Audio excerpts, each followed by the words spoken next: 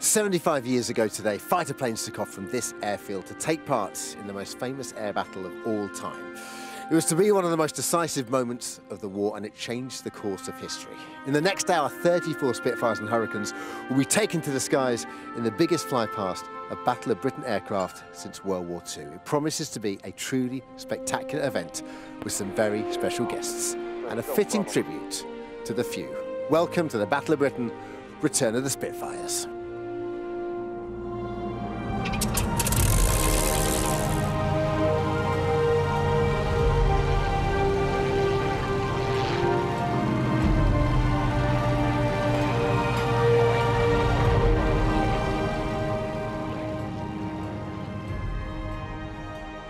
Welcome to Goodwood Aerodrome in West Sussex. Over the next hour, we are going to be bringing you exclusive coverage of an unprecedented event. Over 30 of these magnificent aircraft are going to be taken off and spreading out across southern England in the most epic Battle of Britain flypast ever. Planes have been flying here from all over the world to take part, and 4 of these Spitfires have 2 seats carrying some very important passengers. I'm delighted to say in the rain, one of them's joined me now. Prince Harry, how are you? Well? Very nice to see you. Oh, God, how are you feeling? Because obviously you're used to flying the modern aircraft. I know you've got some experience of the Spitfire, but you must be so excited. I'm a rotary wing pilot, or was, not fixed wing. All right, okay. No, I'm unbelievably nervous. And you're a huge Spitfire fan, aren't you? Huge Spitfire fan. Who isn't? Yeah. I mean, what is it about them? Because it's the lines, obviously, it's the depth. The country owes it. It's. I think it's everything about it. Once you jump into that aircraft, if you're lucky enough to be in it, you seem to fit the aircraft. You become one with it, and it's like being in a computer game. You know, in those days there was no training. It was there's the manual. Go and sit in it for a couple of hours, and off you go. Yeah. And that, to me, from the training that we have to do, is remarkable, and the technology in that thing is quite something else. You've been in it as well.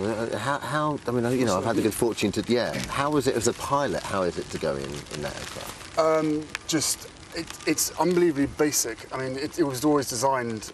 My understanding is that so anybody could jump in it and fly it with confidence.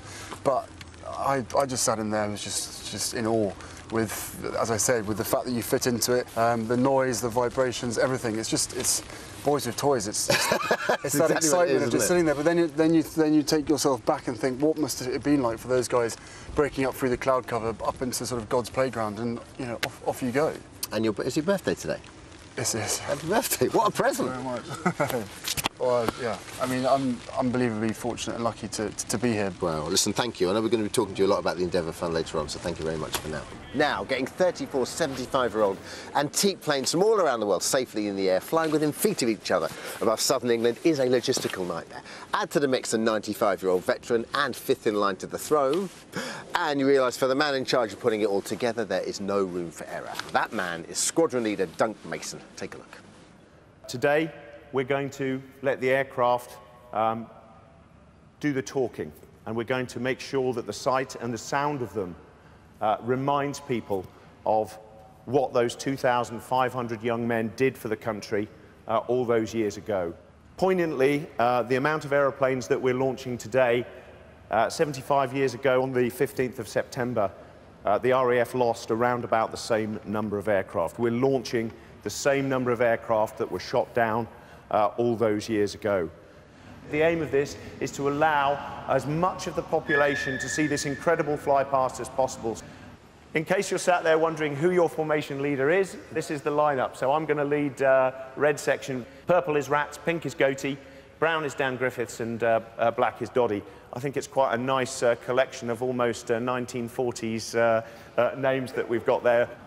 I've been told by air traffic that although we've had such a lot of rain and there is some standing water at the moment, by 12 o'clock they've already walked the ground, so the runway is fit for us to launch and recover the aircraft. Okay, the loser plan.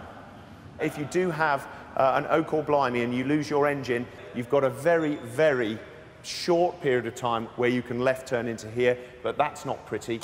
If you anything, you're going to turn it right and whiz off up this way over Chichester. It's a momentous day, everyone. There's no doubt that it's a privilege for me to be stood up here in front of all of you distinguished aviators to lead this. I know that you all feel the same to be involved in this, this incredible day. Let's just get out there, we'll put on a good show for the public and just make sure we do it safely. Now, that was earlier, and the first time all the pilots had met each other, but it's time to meet the mastermind, you can call him that, behind this outrageously ambitious event, Matt Jones from the Boltby Flight Academy. Matt, this is basically your baby, isn't it? What on earth were you thinking? Are you thinking that now? What on earth am I thinking? Yeah, there's an element to that as we look at the weather today, I must say, but it's going to clear later, I'm quite sure, so we should be okay. You've got a 95-year-old veteran. You've got fifth in line to the English front. They are flying feet away from each other, aren't they? I mean, it's you know, when you first came up with the idea, did you think today was ever going to happen? No, it's taken quite a lot to get all the aeroplanes here, but all the owners have been very, very positive about it, because by the nature of owning one of these aeroplanes, you can only be interested in the history. They're very different planes, aren't they? So quite a lot can go wrong when you're taxiing and boiling the engine and so forth, right? Yeah, there are lots of little idiosyncrasies with each type. Essentially, they're the same, but the smaller aeroplanes had much smaller radiators, so you have to worry about them overheating. As they suffered those problems during the war, they made the changes very quickly. So by the time they got to the Mark 9, they had 2 radiators, and suddenly the overheating issue had kind of gone away. Okay, so you're thinking everything's going to go just fine today, yeah? Everything's going to go just fine. How excited are you today? You must be so excited. Massively excited. I don't think it'll really dawn on me until it's all over and everyone's back down on the ground. But just walking around here at Goodwood and seeing all these aeroplanes here, you know, it is a phenomenal sight. And for all of us who are also passionate about them, it means a lot. All right. Good luck, buddy. Thanks very much. Take care, mate. Thanks a lot. See you. We are going to give you a front row seat to this spectacular event today. We've got cameras on the south coast. Look at those pictures. They're coming in from a helicopter just off Beachy Head. You can see the rain in the distance. That's where we are. Hopefully some of that fine weather's coming our way. Back with Prince Harry now, still in the rain.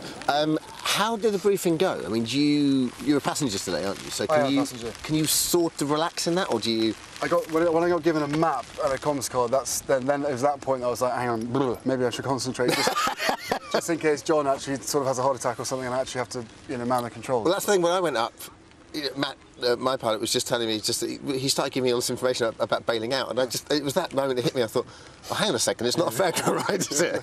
I might have to do something here. I think that's the only thing you need to know is how to open the door as such and jump out and where to pull your chute. Yeah, apart from that, it should be all their responsibility. Simple, but it's actually, yeah. Surely.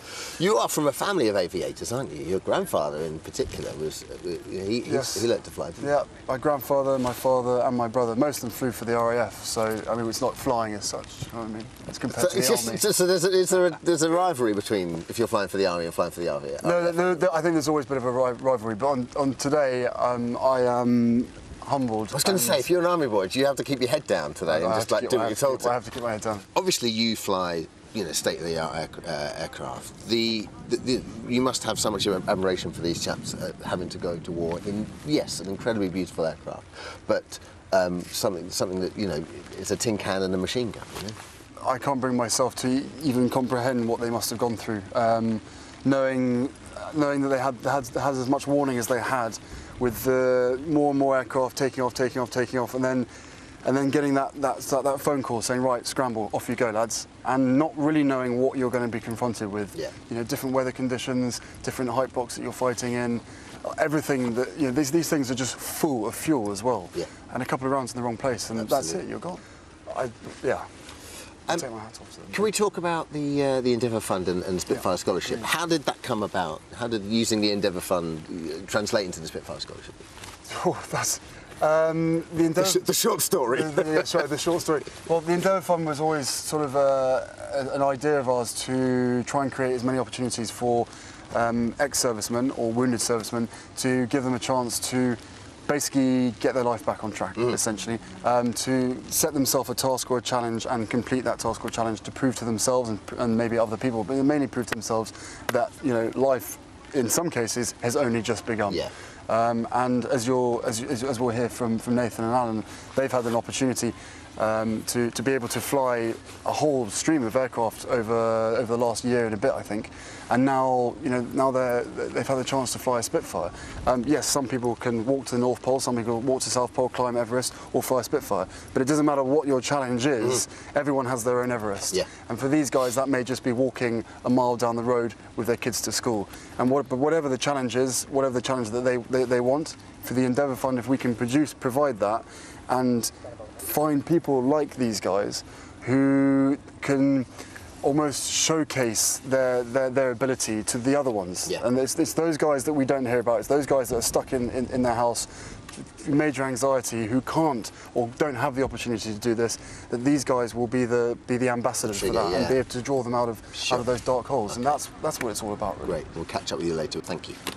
Now, this airfield is known as Goodwood Aerodrome today, but it used to be called RAF West Hampton. Back in the Battle of Britain, it was one of the critical air bases involved on this day 75 years ago, but it looked very different back then. With me now to put this whole event into historical context is Second World War historian James Holland. James, welcome. How different would this airfield looked 75 years ago? Oh, well, basically, it would have just been a large 100-acre grass field. And that's a bit, hardly, no hangars, nothing. It was pretty basic. And as a day, I know we've touched on this before, but how significant is this? Oh, it's really important. There's two major raids over London, another one over further west, and this is a day of really major air battles, which lots of people on the ground were looking up and seeing. Now, every one of these planes has a story and how it got here and its history, but I know you've picked out just a couple for us, haven't you? What do you want, we're going to touch on some later on, but what do you want to talk about right now? Well, there's one particular Hurricane I think is pretty special, so R4118, and this was a Battle of Britain veteran. Flew 49 operations in the Battle of Britain, but ended up at the end of the war in India, and then was left, and it was discovered in 1981 by a chap called Peter Vasher, just rotting in this Just by courtyard. accident? He just found it by accident? Just by accident, and he thought, God, I can't leave this like this, I've got to do something about it. So he spent years and years and years trying to get it. Eventually got it back in 2001, a 13-year painstaking restoration, and finally it's it. But the interesting thing about it is it actually shot down 5 aircraft, enemy aircraft, in the Battle of Britain, so it's an ace in its own right. It's incredible it's going to fly today as well. Amazing. Anyone else? Which other? Yes, well, there's a number of Mark 9s here, and the Mark 9s have some good stories with them. And one of the things they did post D-Day, after the Normandy invasion, was they had these, some of them were equipped with little things underneath the underside of the plane that you could attach extra fuel tanks. And their interpretation of fuel was a little bit loose, because what they decided is what the fuel was really needed was some beer for the boys over Just in put the beer over there. That's so they put them in a beal keg. But you had to have them, there had to be a sort of official designation for anything that was going across, so they called it Joy Juice Triple X. All right, almost there. 34 planes, 34 Rolls-Royce engines, 34 nervous pilots, one 95-year-old Battle of Britain hero and one very important member of the royal family, all about to take off on the biggest gathering of World War II aircraft assembled since the war. Don't go anywhere.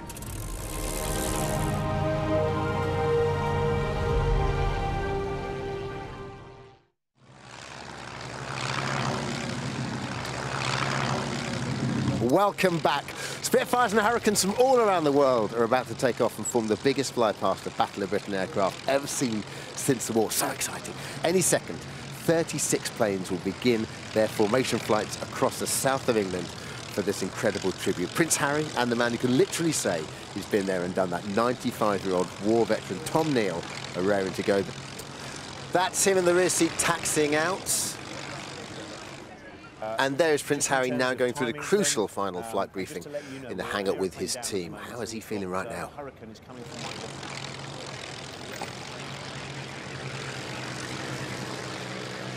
Right now, very excited, it's getting closer. Back with James to give us more historical context on the day.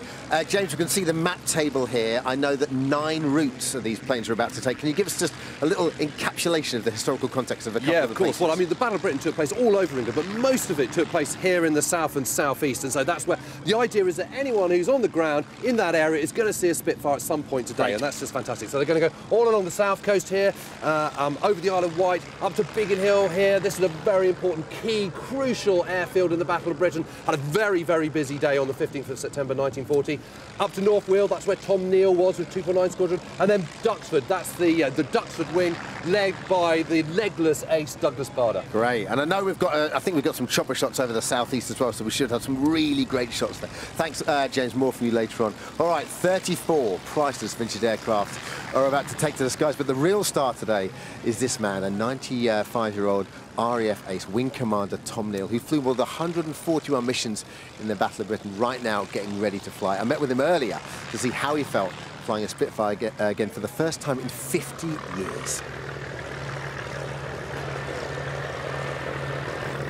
So, Tom, you haven't flown a Spitfire since 50 years? 50 years it was. 50? One of these things too. How are you feeling about going up today? No, well, I don't bend too much in the middle, and it's going to be difficult, but I'll have a go. Mm-hmm. But it's the getting out bit, because I'd probably have to be winched out with a crane, yeah, which I don't want to do. This time, 75 years ago, how were you feeling then? What was going through your mind on the morning of the 15th? Morning of the 15th, well, the 15th was a rather special day. We knew what was happening, and I think I flew 4 times that day, and with some success. How many planes did you shoot down? There was one dawn here, and then 2 are credited to me, which I didn't know I shot down. And a third dawn here, which hit the sea out of North Foreland. In retrospect, what memory will you take, or have you taken from that day? Really, it was a matter of confusion. You didn't really know what was happening. The people at the sharp end of a fight didn't know least about what is happening. So it was just chaos everywhere? Absolutely, absolutely. Please understand the adulation we feel we need to give you. Good luck today. You're too kind. You're too kind. Best of luck. I hope it's more than tolerable. I hope you enjoy it. Well, you shall see. Providing I can get anything. Okay. Fingers crossed. Thank you, Tom. Bye-bye.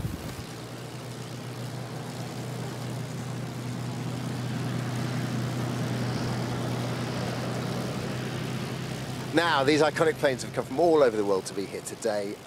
One over there comes from Seattle, Washington. We have some shots of it now, I think, flying beautifully over the Cascade Mountains. But James, there's some great stories about colour schemes as well, right? Yeah, we've got one photo reconnaissance plane. Back in the day, it was once pink. There's a whole squadron done with these. How come? Why? Well, they just thought it was a good idea to trial it at sunset and at sunrise, and they thought it would be a good camouflage scheme.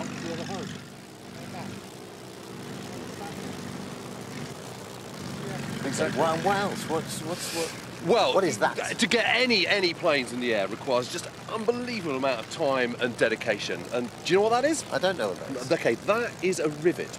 And this was given to Martin Phillips. May I? Yeah, of course. Thanks. Martin Phillips was challenged by his friend. He said, if I give you this rivet, I bet you can't make a Spitfire with that as your starting point. So his friend just gave him that? Exactly. Exactly that. And he thought, right, I'm going to show you. So he spent 13 years scouring the country, scouring the world, trying to find stuff. He found a wing at the bottom end of a garden in a pub. He found the fuselage just not very close, not very far from here. And that's where he gets its serial from. And after all this time, £1 million, 13 years in the making, this is the end. This is it? It's absolutely amazing, isn't it? It's beautiful. It's the most expensive and longest pub bet of all time. Incredible. It's great. All right, thanks so much, James. Getting excited? Oh, absolutely. Calm yourself. All right, Prince Harry is just now a few minutes away from takeoff. As we touched upon earlier, he's been heavily involved in this event right from the off through his Endeavour Fund. He set up a scholarship scheme designed to give wounded veterans a chance to learn how to fly a Spitfire. Take a look.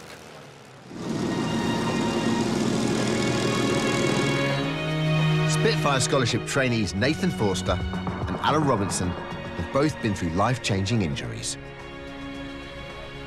Ex-paratrooper Nathan was blown up by an IED in Afghanistan in 2011. An IED explosion is not really like the movies. It's a loud pop. You don't really hear the force of the blast. A lot of shrapnel went through my lower leg, right buttock, up my back. I had a bit of shrapnel miss my spine by 3 millimeters, so that would have been paralysed from the neck down. So I said there was someone looking after me that day. I was very, very lucky. RAF mechanic Alan lost his right leg in a motorbike crash in the UK in 2011. When the paramedic said, actually, this is really bad, I was a bit sort of, okay. When I looked down and I saw, you know, there was no faults, I really didn't know how much of the leg I'd lost. For both, the Spitfire scholarships have given them a fresh chance in life. Over the past 18 months, they've learned to fly the Chipmunk and then moved on to the faster and more complicated Harvard.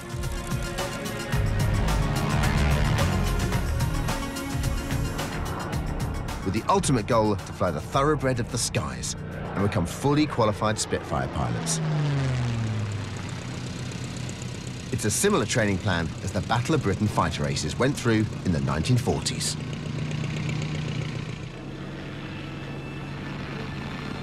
For me, this scholarship is a childhood dream. One of the good things to come out of, you know, what's happened to me is this, and, you know, it's just sort of a massive light at the end of the tunnel.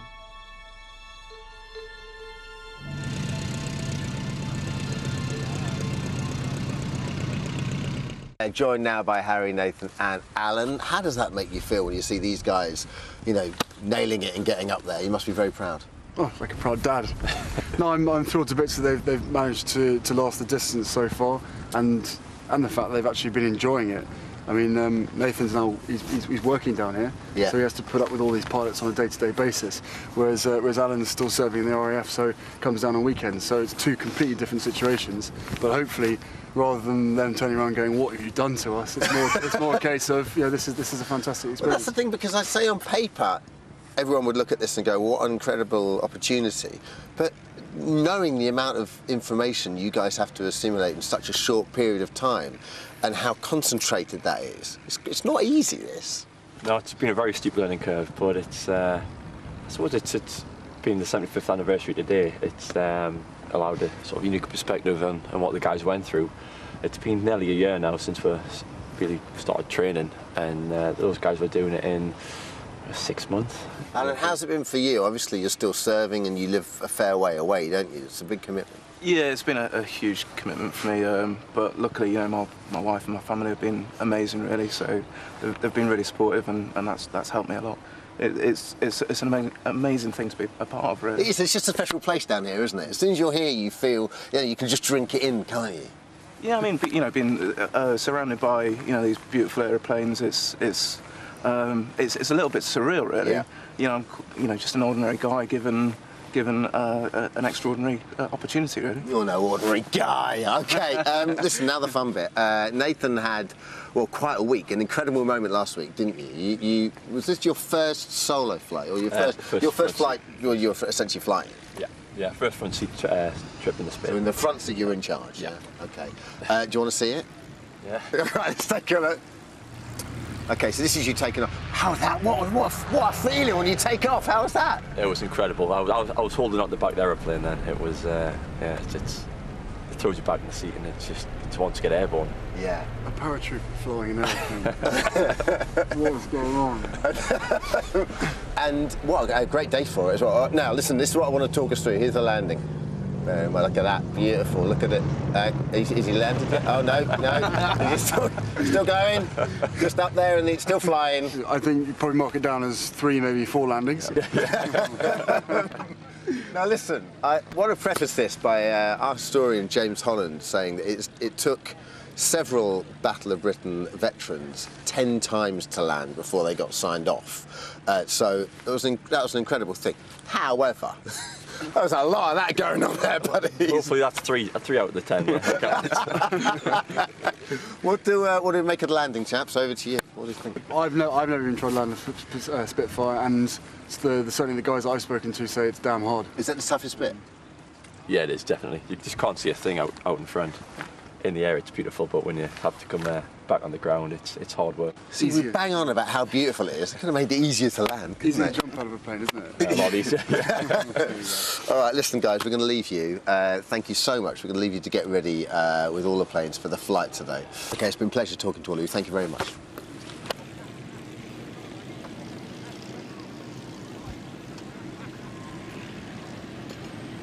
OK, it's the moment of truth. Time for the main event. 34 planes, the biggest collection of Battle of Britain aircraft ever assembled since the war, are about to take off on this absolutely epic 75th anniversary tribute flight. We'll see you after the break.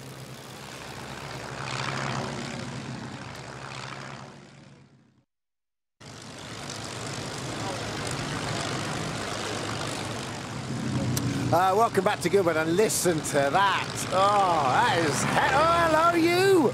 Oh, that is heaven. That is the awesome sound of 34 Merlin engines all firing up, ready to go. We're about to witness this truly spectacular sight of 34 Spitfires and Hurricanes taking to the skies to pay tribute to those who fought on what became known as Battle of Britain Day exactly 75 years ago. Leading the way, the true VIP of today, war veteran Tom Neal. So, with a hurricane starting up in the background, which, by the way, is very exciting, as we understand it, Prince Harry's Spitfire hasn't started, and so he's given his seat up to Nathan. What, on his birthday as well? Yeah, and it just underlines, you know, these are very complex machines. They're old, and, you know, even back in the day, back in 1940, pilots would not be going up if there was something wrong with the plane. I mean, that helps absolutely no one. But on the other hand, you know, the sun is out, the Merlins are roaring, and there's lots to be convinced about. What? Yeah, absolutely. But what, I mean, you know, you have to feel for the guy that on his birthday, it's devastating. He's sat there in the plane and it doesn't start. Well, let's hope he gets another opportunity. Well, I'm sure he will. And what a good thing to do, giving his seat up for Nathan as well.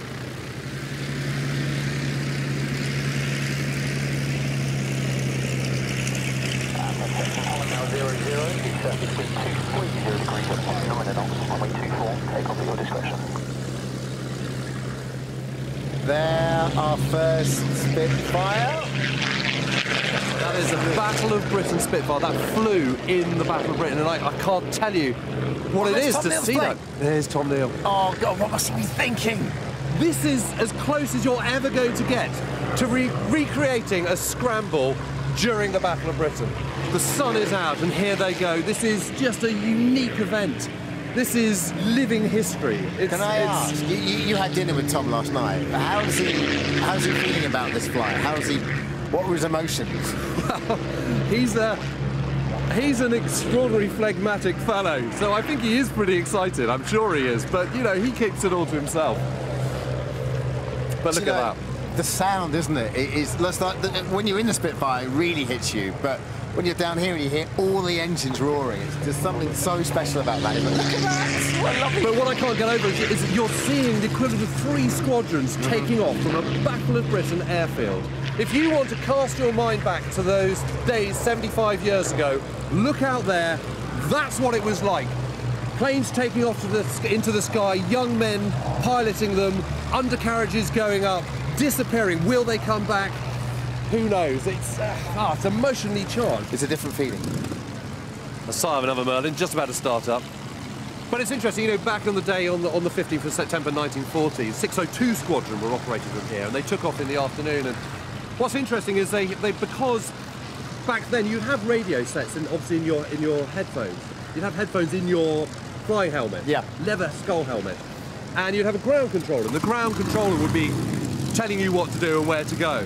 So in this case, 602 Squadron would have taken off in the afternoon, about 2:30 in the afternoon on the 15th of September. From this, they'd have taken off along the grass stretch in exactly the same way they have this afternoon. And then the squadron leader would hear instructions in his red set, and he'd hear, hello Villa Leader, that's the call sign for 602 Squadron. It would go Vector 020, something like that, because I think they were sent up towards sort of Brooklands area.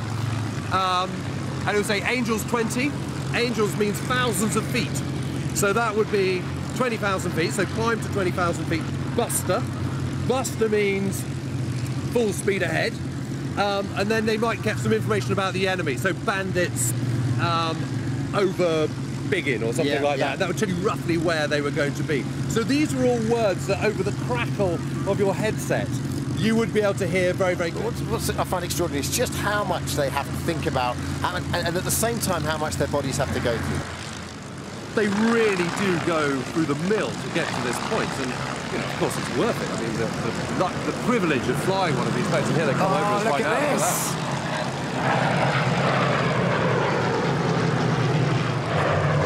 Doug Mason leading. Lovely. Absolutely amazing. So this is our 4118 just about to take off, and this is the other veteran we've got from the Battle of Britain. Flew 49 times in the Battle of Britain. Shot down 5. Yeah. So an ace in its own right, Dermot. Now, these iconic planes obviously hold a very special place in the affection of our nation, especially this chap.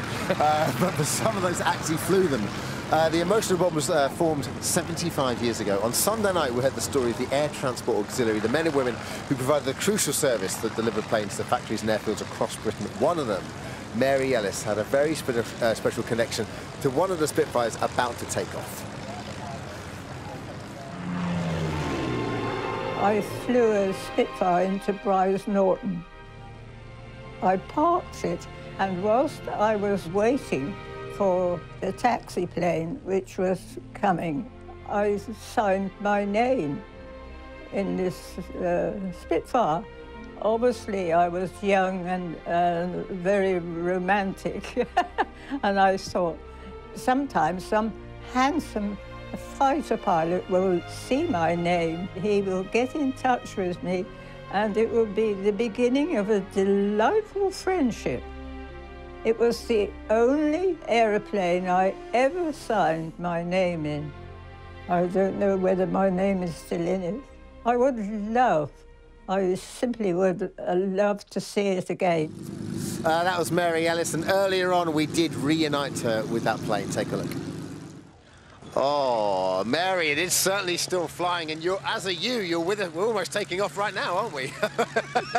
How does it feel to see your old plane again? Oh, it's excellent. It's out of this world, really. Yeah, I know.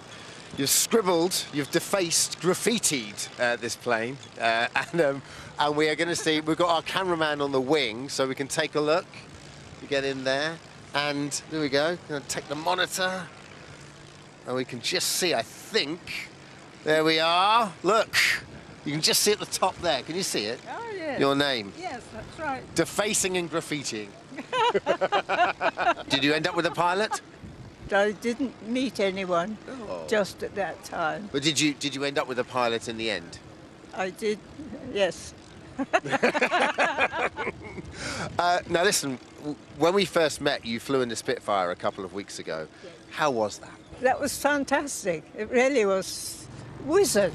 Yeah. I was so happy to be in the Spitfire again. Well, and you looked so at home in the Spitfire. I mean, you know, and I know I was talking to Matt, who you flew with you, and he said that, you know, you were in complete control. You knew where everything was. You enjoyed it. Is it like riding a bike? Did it all come back naturally? Yes, it is, more or less. When you're in an aeroplane, you have to think about the weather. When you're on a bicycle, it really doesn't matter. And on this sort of very special day, what are your thoughts? It's so wonderful. It really is to be back in this atmosphere with all these lovely Spitfires. Oh, I only flew 400, so I was just getting used to them. Yeah, I mean, yeah, only 400. We're all a bit disappointed by that, Mary. Listen, it's so lovely to have you with us, and thank you so much. Appreciate it.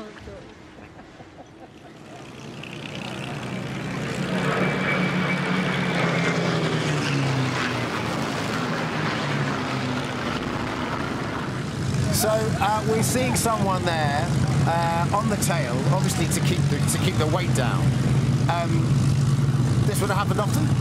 Yeah, and actually there's a great story from a plane that actually flew from here, RAF West Hampton.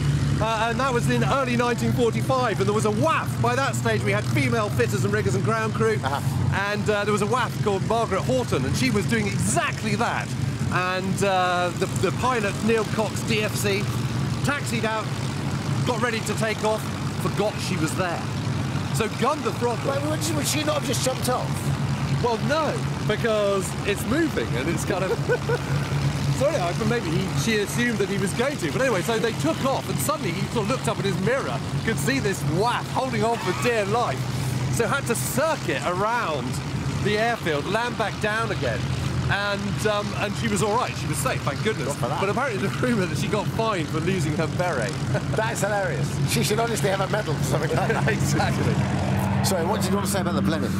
Well, the blending is really great that we're seeing that there, because of course Battle of Britain is all about fighter command, RAF fighter command, but there were three commands in the RAF. There was coastal command and bomber command, and the Blenheim fought with all three. Really interesting. It was as a fighter as well as a bomber. Yeah, they're well trained, but they've got a lot to worry about that's going on in the cockpit. And then actually the physical impact it has on their bodies, just flying this plane. The courage of these young men, you really cannot overstate it. It's just phenomenal. That is a spectacular sight. Join us after the break. In a moment, we'll be getting our first air-to-air shot to this epic fly past, and we'll see Battle of Britain veteran Tom Neal in his cockpit as he flies over the south coast. Incredible. And getting all the reaction as he lands. And we'll be hearing again from Prince Harry. We'll see you soon.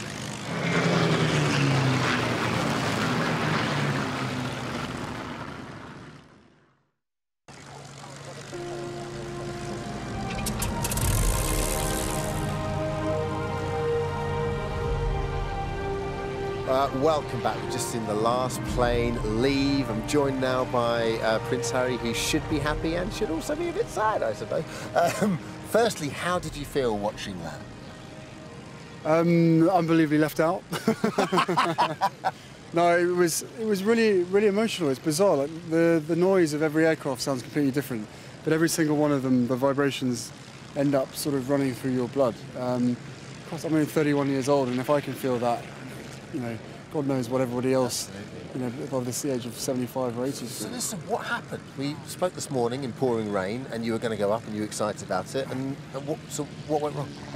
That's the aircraft in Biggin Hill decided to pack it up, and then before Nathan or Alan were going to be, one of them was going to have to lose out. So I think it just made sense that, bearing in mind the day with obviously Tom flying and the Endeavour Fund piece with those guys, it just made sense for the three of them to fly together and for me to sit here by myself. It's a lovely moment. What were you And get dragged into talking to you. That's the worst bit about it. Oh, thanks a much. Thanks a bunch. No, you know, it's weird how things work out, and it's just the way it is. You know, Matt's been very kind and said, look, whenever you want to come down and go for a fly, I was like, yes, that would be fantastic. Yeah. But I've had a chance to fly, and I would have loved to have flown next to Tom and seen his face. But the beauty of this is I get to stay here and watch him come in and then run up and see his initial reaction of when he touched the ground. So. And we are back with Tom now, and I'm back with James as well. Oh, James, look at that size, that's spectacular. Just amazing. It sort of reminds me of what it must have looked like in July 1940. Oh, look at that shot. Yeah, that's great, isn't it? There's the Mark II with Dunk Mason flying. It's when you contextualise it. That's Tom on the left, isn't it? Yep. It's when you contextualise it, always when you see land and sea, just those lovely cliffs in the background. Oh, there he is, look. That's great. Well, there's definitely a smile on his face. Yeah. They're heading right now, I believe, over the Isle of Wight. I think they'll be going around the Needles very soon, I think. But what you're seeing there, Dermot, is a kind of formation that would have been entirely typical of July 1940, when there were sort of little skirmishes out in the Channel, as the Luftwaffe were attacking Channel shipping and stuff. And this sort of size formation, not a full squadron, perhaps a flight, a couple more, you know, sort of 8. That is what you would have seen, and the formation is pretty similar as well. And there's Nathan, a really, really special day for Nathan. Amazing, amazing. Look at that. I mean, it's unbelievable, isn't it? And there's Tom again. It's so nice to see the planes in the background as well, isn't it? No, these are really incredible scenes, aren't they? It really is. It's just so sort of emotive, I think. Yeah, of course. And basically what you've got there is the two-seaters with Nathan and Tom in, and then pretty much the rest of the Battle of Britain Memorial flight, which do just such amazing work all summer. Yeah, and there they are. I think they're heading around the Needles about. Yeah, I think that's the Needles, isn't it? The Isle of Wight. And all the pilots, they just love it. They're such nice guys. Really dedicated to what they do. You have to work really hard, even if you're in the RAF and get the BBMF job. It's a really hard work flying these planes. Obviously, unbelievably rewarding, particularly on a day like today. But you know, no one does this stuff lightly.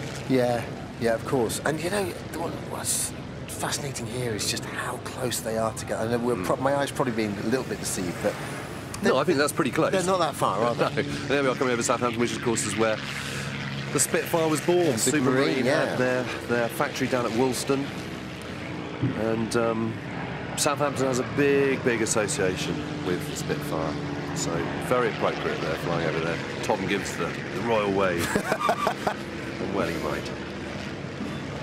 Do you know the lovely thing that now you just know that the people watching down below are pulling over and you know and there we are right now down by Beachy Head. There's the Berlin Gap there. Over look at that, all the way down the other end. The fly past. Beautiful shots.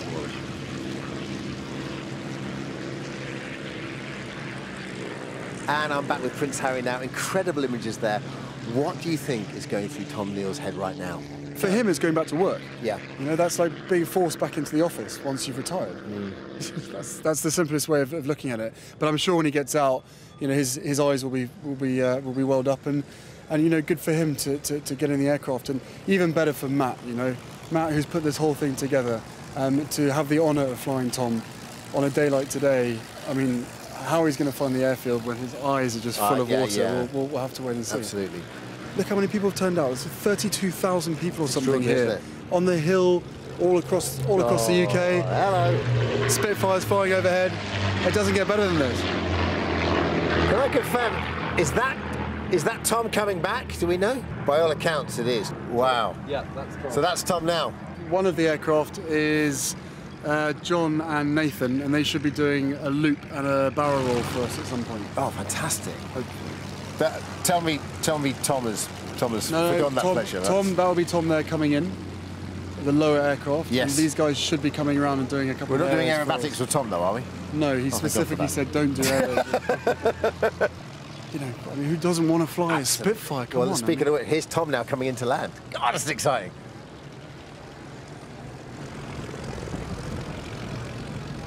Honestly, I've just had great the footage most as well, extraordinary summer with Tom. I just found out so much about the world, how it was then, how, you know, just what he went through. But it was Here all. we It go. was excitement. It was excitement. It wasn't. He said it wasn't There we fear. go. It was just pure excitement of being able to fly that one fantastic machine with all your buddies. What a moment for Wing Commander Tom Neal. There he is in the back. Really relieved to be down, I'd say. He's not plugged in either, so he hasn't had a chance to speak or listen to anything that Matt has to say. So in that respect, he's probably quite lucky. To be fair, he's probably just enjoyed the hour on his own for a. Well, like, he is that refused. something He refused to wear a people helmet. He said, "I don't want anything on my head. I don't care if I can't listen or speak. I just want to feel the way that I felt all those times ago." fantastic. Here we go. Oh, Nathan, what a day! Oh, you little beauty.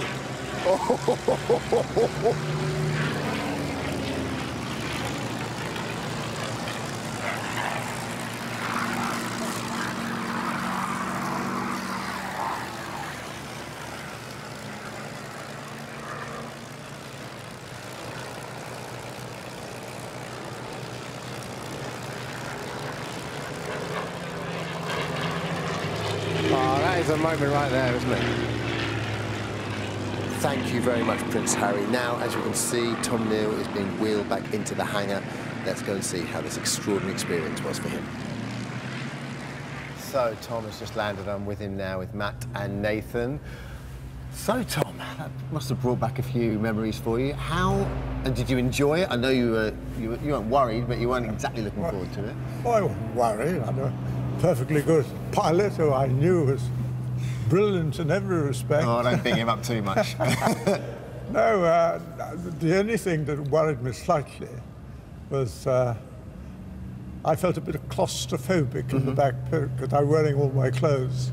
And then we took off in a perfectly manner, a bit bumpy, actually. Yeah, The ground was lumpy, you know. And then we climbed up, and then the most uncomfortable part of the trip was we just flew below cloud, which you fly not to do in an aircraft because it is naturally bumpy. And the wind being as it was, and the bumpiness being as it was a little uncomfortable. But it didn't faze my pilot. Matt, it was emotional for you, I know that. It was very emotional for me. I did say, when we got out of the cockpit, I did say to Tom that was the greatest honour of my flying life to be able to fly him, and I promised I wouldn't say it to him again now, but now I think I've just said it, so I've ruined that promise. But it was an extraordinarily emotional moment. And What's going through your head when you're up there? Because you're flying it. But... the first thing is don't hit the other aeroplane. The second thing is don't hit any of the other aeroplanes around. But the third thing, I was watching Tom in the back. There's a mirror above the cockpit. I didn't realise that, and I could see him looking at the other aeroplanes around us, and I can only begin to imagine you know, what sort of memories that might have brought back, but that I will never understand. And Nathan, where do we start? I mean, firstly, the aerobatics, did you keep it together? Yeah, that was about 3G. That was good fun at the end. That was good to beat up the airfield. How did it feel for you? I mean, how was the takeoff for you? How was the whole experience? It was great. It was just flying in formations. You've got 4 Spitfires together, then you look into your right, you've got 2 more Spitfires and a Hurricane, and there was a point where we came around the White Cliffs of Needles on the Isle of Wight. All the shadows just silhouetted against it. What's going through your head then? Oh, it was incredible. It really was something I'll never forget. A final thought from you, Tom? It's been a great day. It's been the fight in the Spitfire. It's in formation. Apart from the bumpiness of where we flew, it's brought back a lot of memories. Yeah. But it did. Seeing aircraft in very close formation is, particularly if you haven't seen them for quite some time before, it's quite an emotional business. Thank you. Thank you a great deal. It's been wonderful spending more time with you. And today is all about commemoration of you and your colleagues and your comrades. So thank you very much, Tom. Thank you. So they did it. What an achievement. Over 30 planes in the air, 9 separate wings. Absolutely phenomenal. We've come to the end of a very special commemoration. And as the few get fewer, the importance of remembering the heroism and the sacrifice made by the men and women of the RAF on September the 15th, 1940 simply cannot be overplayed. Seeing so many of these iconic aircraft in the air and meeting so many of the veterans who took part 75 years ago was an incredibly humbling experience, and one we are honoured to have been part of. We'll leave you now with some of the highlights of this truly fitting anniversary, a tribute to the heroes of the Battle of Britain.